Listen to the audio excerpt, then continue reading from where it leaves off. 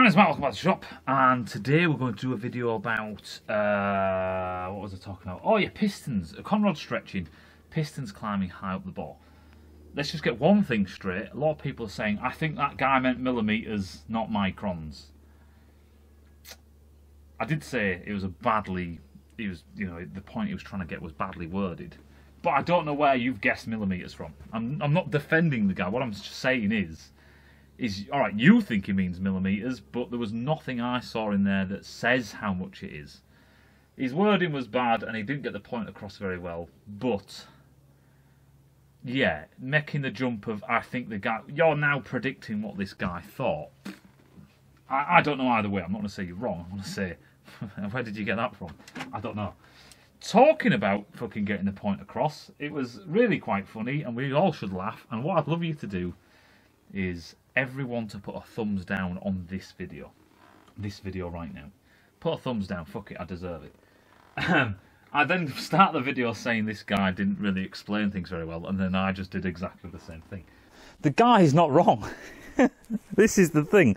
Loads of people jumped on the bandwagon saying this guy's talking shite. He isn't entirely wrong, it's just badly worded.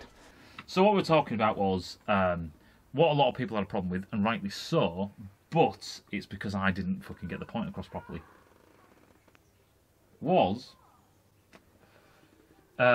People are saying acceleration has nothing to do with it. So if you look at the acceleration graph of a piston, right, let's just say it looks something like this. Oh yeah, first time. And let's just say that this is 11,000, this is 12,000 k, and this is 13,000, you top out. These are the acceleration curves for a, and then this is degrees across the bottom. So 0 would be there, 180 would be there, and 360 would be there, because we've got to put our units across the bottom nowadays, because people go mental, which is fine. When you look at this, when you go rapid accelerations, let's just say you accelerate rapidly from 11,000 to 13,000.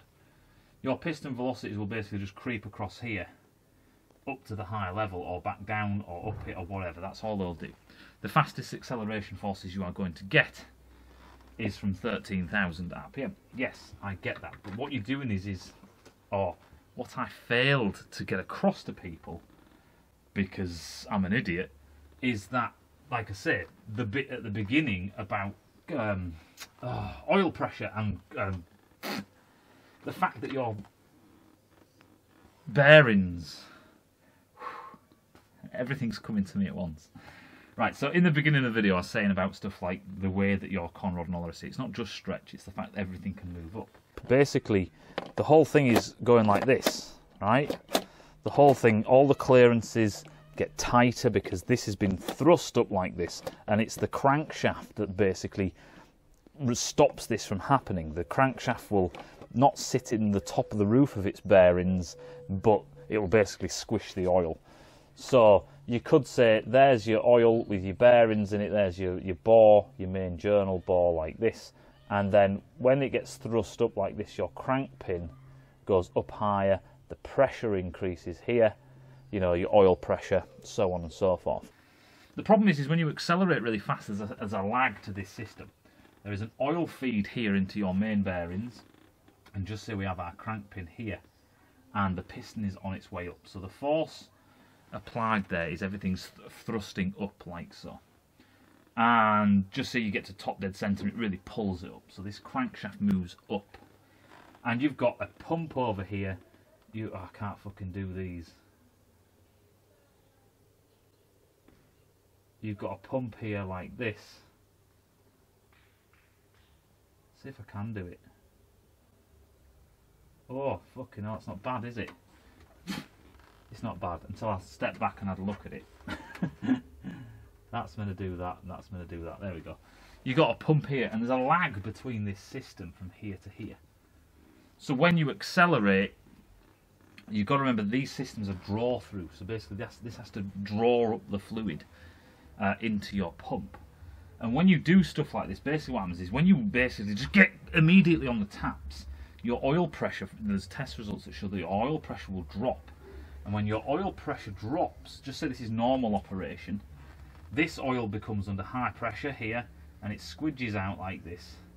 But that's basically, the more force you apply to it, the higher the pressure becomes. However, the problem is there's an outlet here. This section of your bearing will piss out more oil, because not only that are you pushing on this side, increasing the pressure. This is low pressure and a wider gap, so more oil just flows out of it.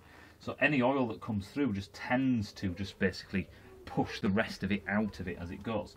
So when you get on the when you get on the taps, your oil pressure automatically drops. Now, if you go really on the taps, what happens is that there's so little the pressure in the oil. It's not just pressure, it's the volume of oil, the feed of oil. Your crankshaft goes even higher, basically. That's what I was talking about. And the fact of the matter is that now that you're accelerating these masses, when you add all these accelerations with your crankshaft moving into that, the accelerations are a tiny bit higher. It's fuck all. And we're talking about nuances here. We're talking about this is at the extreme high end. But basically, when you just get on the tap, that oil pressure falls. But not only that, as you really open up, you know, this really opens up like this, and a lot of oil can flow through here. And any oil being fed tends to, because let's just say the pressure's 60 psi. It can go up to like just say 100.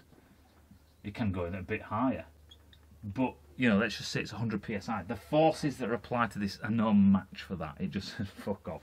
So the oil just basically squirts through here, and because there's this low pressure region, it really does squirt there. So when you get on the taps, if you gradually accelerate, the oil pump, this lag, because of the distance between the two, these aren't as high. You're not basically putting as much load on the oil system, so it can keep up. But if you get on it on the taps really quickly, like literally just go bang and go full acceleration, this is kind of what can happen. This is why they change bearing shells in drag racing. They can run with those bearing shells. They're probably going to explode at some point, but because they've hammered down them bearing shells and that bearing's got thinner, let's draw that out. We spoke to the Canon guys at Santa Pod, and they were just, every time they were swapping out bearing shells. The reason why is because now, there's your original bearing shell. This bearing shell has now been squashed out like this, which means that this is missing, which means that that's a wider gap, which means your oil pressures drop. And that's what I'm saying about them hammering on. So yes, when you look at the graphs from a static point of view, it looks like, well, Matt, you're talking rubbish, because the maximum forces you can ever go is as the maximum force, the 13,000 RPM, something like that. The fact of the matter is this is a dynamic system that has multiple things that are involved. And if that crankshaft can push that oil out of the way, and the thing is the oil is just bypassing and pissing out, you keep on going, there's a lag in the system, and the system has to catch up. When everything else is then turning that speed. Now you might think to yourself, well, the crankshaft is spinning, this, it's geared to the pump, but there's that distance. And not only that, is we are using a siphon tube, and when you start to stretch polymers like that, they don't basically. How do I explain this without going through oil pumps and viscosities? The demand from the engine can be instant. You can just get on the taps and all of a sudden she's going, and the oil pump's right, let's go, you know what I mean?